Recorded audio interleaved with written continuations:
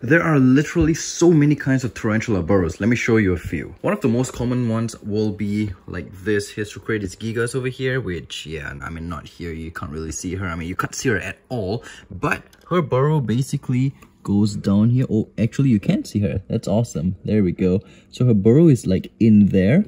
And yep, that is the entrance to her burrow. It's just like a little concave to go in, and it leads out all the way over here, which is pretty cool. Now, the second kind of burrow is right beside her. So this here is Malarognethus gyanisposatoi, and this one, basically, you can see her as well down there. This Asian species, usually their burrows in the wild as well are something like this. They'll find like a little wood, like two wood, or even like without a wood, but this one's like in between two woods. And well, it's actually one wood.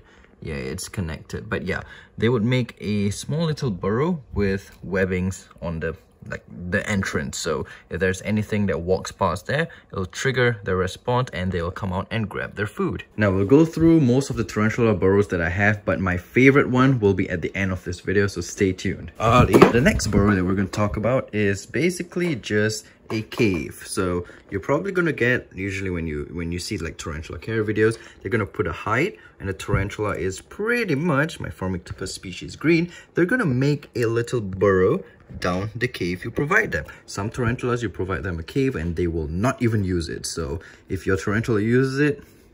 Next up is also right beside, and this is also a similar one. I gave her a little wood over there and she dug straight down over there. So that is another kind of burrow, which is, I mean, this one I dug it out for her. This one I did not really dig it, she dug it herself. Here's another kind of burrow. This is my Ceratogyra darlingi. Well, basically I just put a little driftwood in here and she made her burrow like over here. You see like this thing over here, the background is something like this. So below, there's like a little groove where the tarantula can go under, and that is exactly what she did. You can see her legs down there. Yeah, so basically she made her little burrow over there, which is under this thing that is coming out. My maculata, on the other hand, is in a turtle shell. Yes, it's not very obvious it's a turtle shell, but it's a red-eared slider shell, and it made a burrow in the shell, which is, yeah, I mean, which is over here, but she is right over there. You can't really see her because my phone doesn't focus in holes. If you get something like a Psalmopoeus pulcher, the Panama blonde, they'll probably build I wouldn't say this is a burrow, but it's more like, yeah, a tube tunnel, I like to call it. Yeah, you could say burrow because tarantulas, I don't know. Yeah. They will build it around the top over here, similar to Avix, and look at that. She has tripwire over here, tripwire, which is basically just web.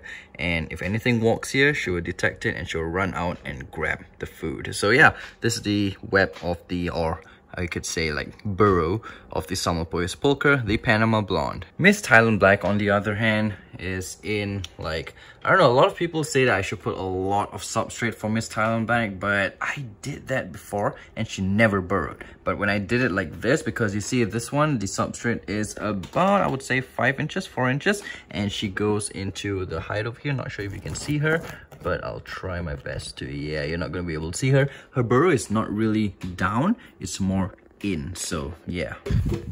And some tarantulas will have this kind of burrow, which is basically, I put like a leaning kind of arboreal kind of thingy, like a wood, and they make a tunnel where it's like they take all the substrate from the back and from the inside of the burrow and they pile it to the side. So this is the entrance.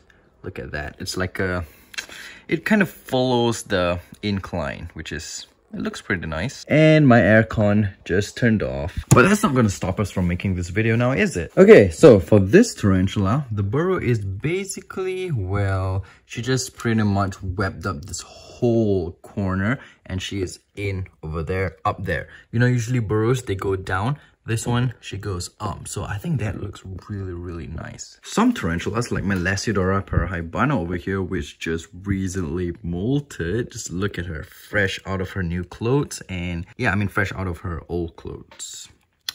Yeah, but and this girl, her burrow is like, oh man, it's like super deep down there. Look at that. It's like she dug out. It was flat, you guys. This whole enclosure,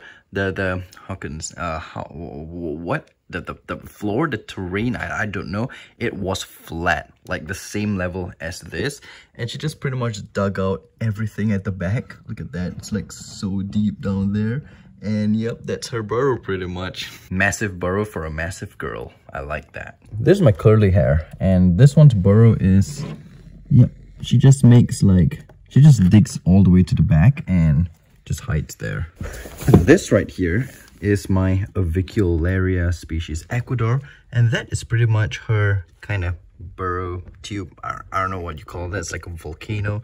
But yeah, she pretty much whipped up this whole place, and her only entrance and exit is at the back there. So she's in here. Looks pretty cool. Some tarantulas are just plain lazy. They won't make a burrow. They'll just use anything you give them and just don't dig anywhere. Like this wood over here on my Grammostola rosea. So now let's move on to my all-time favorite kind of burrow, and that would be my skeleton tarantula. Oh wait, the one on top first, the one on top. This is my blue fang tarantula, and this, look at this, oh my gosh, this is like a little volcano. She is in there, you can see her legs, look at that. But yeah, this is another kind of burrow. She digs down and she piles everything up and make it like a little tube, like an entrance thing. At night, you'll be able to see her with her legs out here. Really nice. Okay, now we can move on to my favorite kind of burrow, which is down here and over here. Well, that one's more prominent, so yeah, I'll show you this one first. So this is my, you can see it down there. And just recently, before this, it wasn't like this, but recently she piled out everything over here and made it like a kind of like a hill to go into her burrow, which is cool. And very similar to that is my skeleton tarantula, which I will be needing this because you'll see. So yeah, this is my skeleton tarantula's enclosure. Don't know where she is. She's usually here, but no, she's probably at the back there. Nope, she's not. But yeah, I really love this kind of burrow.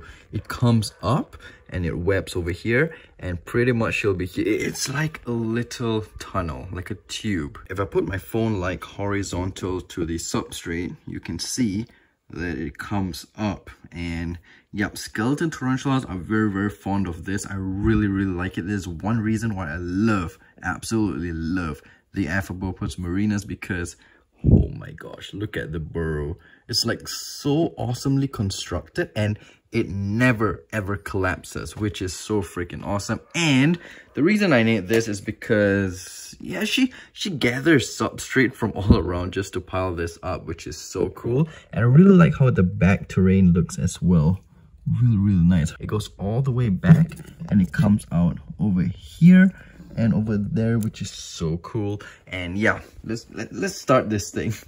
So the reason I've got some substrate over here, which I'm probably gonna spill a lot on the floor, is because I want to like fill this part up, because you see it's like a little concave over here. It's like a little ditch over here. Yeah, I want to fill it up to level it somewhere around here, so it'll look a little bit more complete, which is exactly what I've done over here. Just packing it down a little bit, make it look, yeah, it looks really nice like this. I really like it. And yep, that'll be it for this video. The main reason I wanted to do this video was to just show you guys that I'm going to be filling this part up with substrate, but that would be too short of a video. So since this one is about a burrow, why not do a video on all of the different kinds of burrows tarantulas do? And that right there is my favorite. Oh yeah, another one over here, which is my Ephonopelma simani.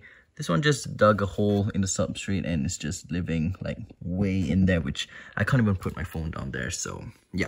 Anyways, guys, that'll be it for this video. Hope you enjoyed. Hope you, I don't know, comment down below what other kinds of burrows tarantulas do. And yeah, leave this video a thumbs up if you liked it, thumbs it down if you didn't, and I'll see you in the next video. Kind of out of breath now, speaking too fast. So yeah, peace.